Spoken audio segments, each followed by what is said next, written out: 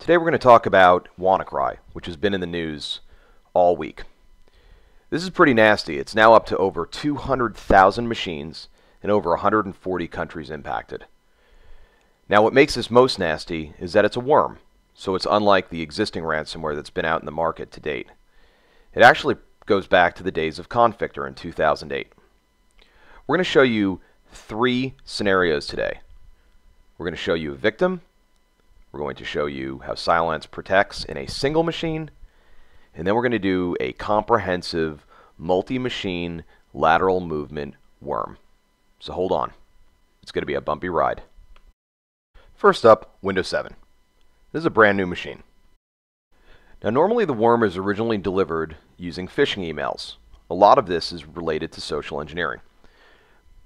To keep this simple though, we're just going to launch an executable. And what you're going to see here is that within a matter of seconds, it's going to ransom the machine. Uh-oh.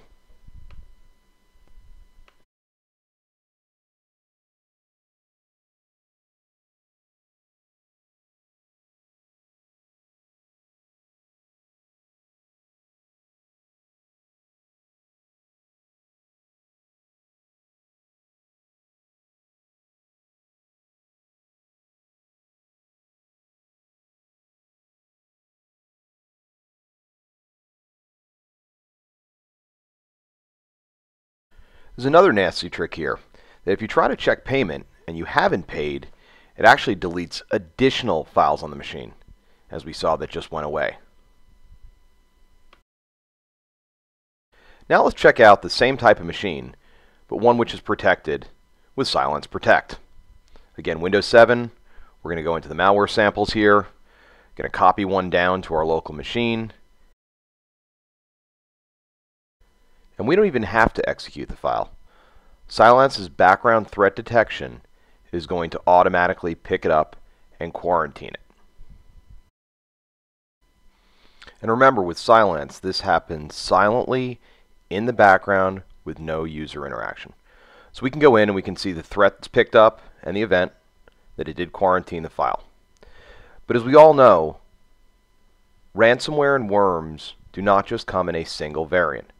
So we're going to copy all of the samples, and what you'll see is that immediately files begin to disappear. Now we can't even execute these if we wanted to. So if we try to highlight it and run them, Cylance is going to quarantine them that way. But back comes the background threat detection, which is going to wipe out all of the other samples. Now we can go into the user interface. Within the Cylance dashboard, we go to our device. We'll see here that the machine that had CylancePROTECT on it was able to pick up 9 threats. Now we don't know exactly what these threats are at this point, because many of them have never even been seen before, but Cylance's math model picked them up. Now the demo we've all been waiting for, the real-life example of lateral movement. So first we're going to go into a Windows 7 machine. And what we'll see here is it's protected by CylancePROTECT. Nothing's on here. We can see the network traffic flowing back and forth. Second machine, same thing. Let's go into a Windows Server 2008 machine. Boots up, everything looks okay. We have auto login since this is a data center example.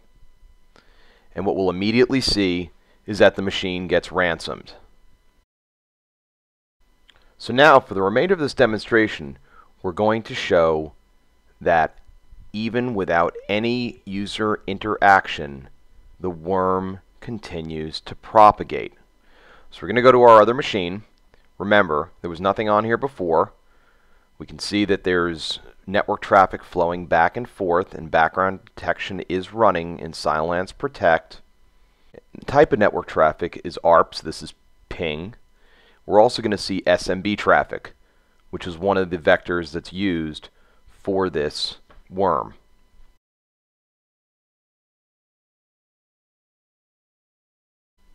So now let's go into our other machine, the Windows 7 x64.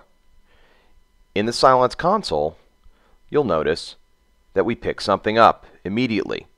So our other box is actively trying to attack this. But CylancePROTECT picks it up and protects against this type of attack. Now let's see what actually is happening here. So we're going to go to the Windows directory, and what we'll find is that the file doesn't even exist. Cylance has completely wiped the file out.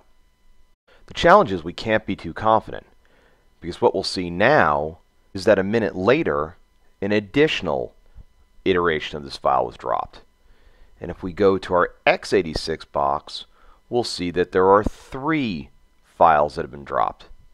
The 2 that we saw on our x64 machine, as well as a DLL. Is that we've picked up another instance of this attack. So it wasn't just once, but it's a continuous attack. So let's go back to our server that's been ransomed and see actually what was the cause. What we'll see here is that there's a rogue Microsoft Security Center 2.0 service, which was automatically started. And that is the root cause of the WanaCrypt worm. So in summary, CylancePROTECT recognizes and blocks ransomware pre-execution, runs silently in the background, detects attacks across many vectors, including networking, and there's no ransomware payment required. And as an added bonus, we're also going to give you a timeline. And you can see that not only does CylancePROTECT now, but CylancePROTECT has been able to defend against this type of ransomware and this type of worm since 2015. No patching required.